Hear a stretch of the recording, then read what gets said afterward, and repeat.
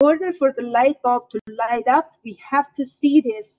We have to see this light bulb lighting up. Electrons must go from one pole to the other pole. Air is not a good conductor of electricity. Air actually is a good insulator, so it's not going to move the electrons from one to the other. So if I plug this conductimeter into the power of wall power now, you see the light bulb is not turning on, even though electrons are in one pole, but since they are not connecting or they are not transforming or transporting into the other pole, it's not lighting up. If we have a media here that is electrolyte, it will move the electrons and the light bulb is going to light up.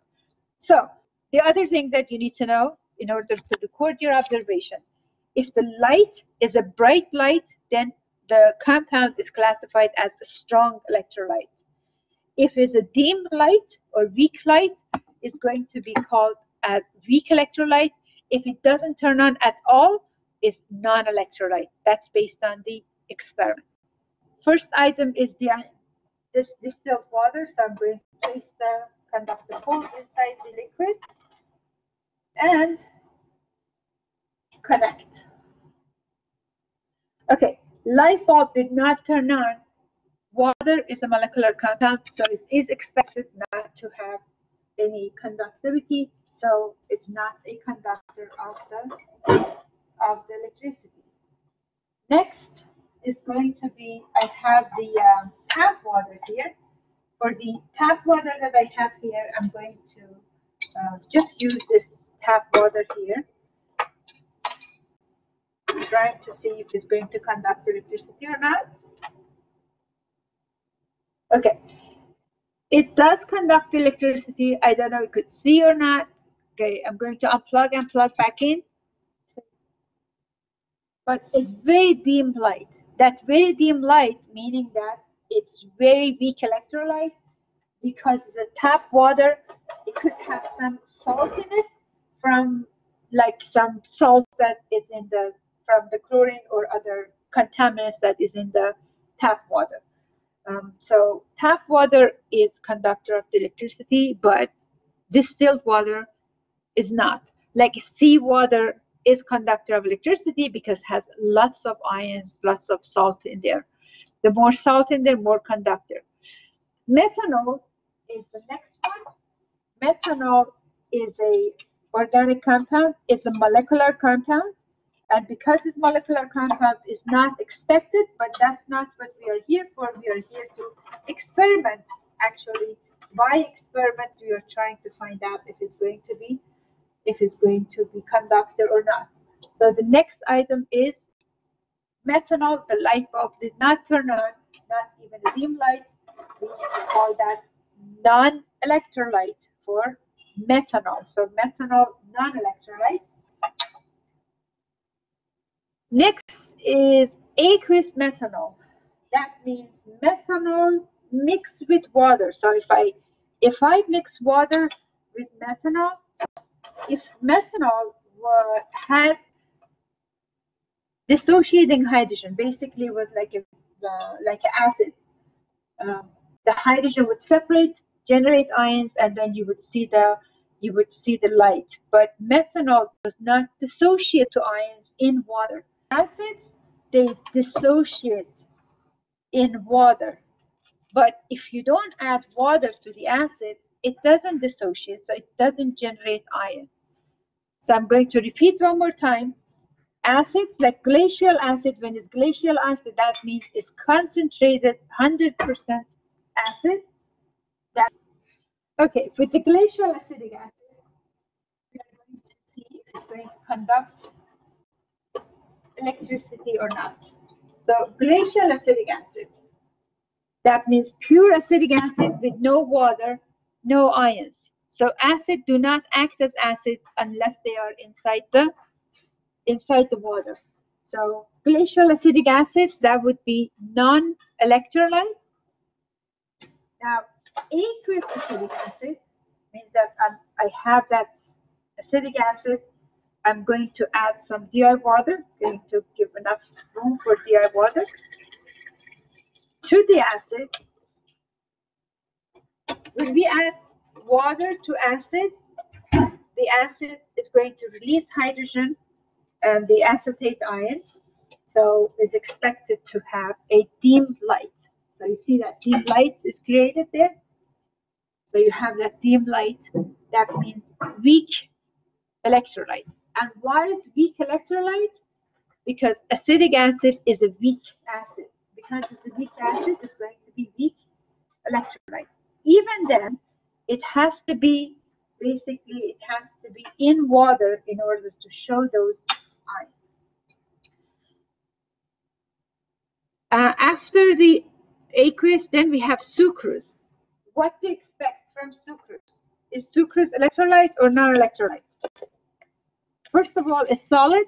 Even if it was ionic, it would be non-electrolyte because it's solid compound. But beside that, sucrose is molecular compound. And since the sucrose is molecular compound, being non-electrolyte, I'm not surprised it is non-electrolyte because it is a molecular compound. It does not have any ions. Next, it would be sodium chloride. Sodium chloride, but solid sodium chloride. Your solid sodium chloride is going to, let's see what we have for solid sodium chloride.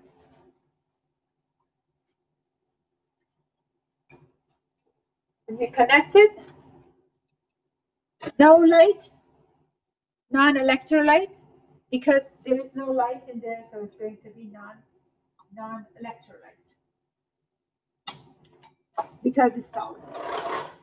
Now, if we have NaCl in water, so basically we take the NaCl, place in beaker, and we add some DI water.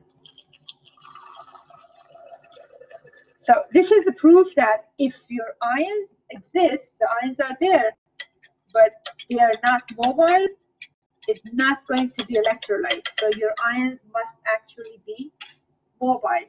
They should move around. So for sodium chloride,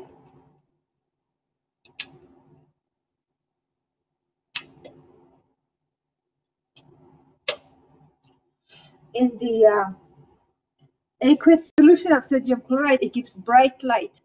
That means this is ionic compound that is completely soluble in water. So it generates lots of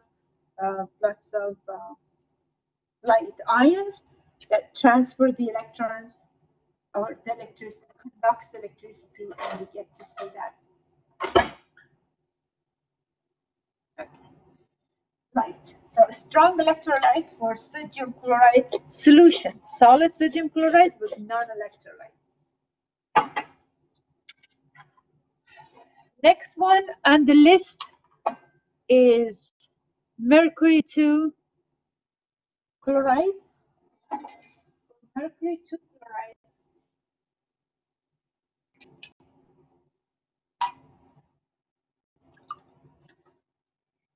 Mercury 2 Chloride, it doesn't generate ions, even if it's added to the water. Because it doesn't generate ions, it's going to be non-electrolyte. This was the Mercury 2 Chloride. So non-electrolyte. Next, HCl. HCl.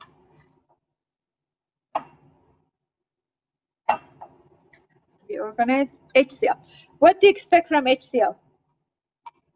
You think it's going to be electrolyte or not? What's the question you have to ask yourself? HCl is hydrochloric acid. Is it a strong acid or weak acid? And if you know HCl is a strong acid, then you can answer the question even before testing. Strong acids are strong electrolyte, and strong electrolyte gives bright light.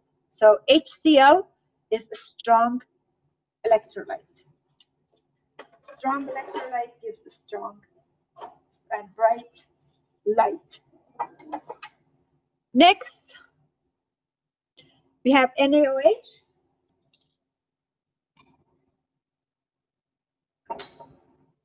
Sodium hydroxide is also a strong electrolyte because sodium hydroxide is a strong base. So if you have sodium hydroxide as a strong base, it's going to give us bright light, which means strong electrolyte. So we are done with that table with list of the substances we want to know if they are electrolyte or not. You are going to complete the data sheet using those.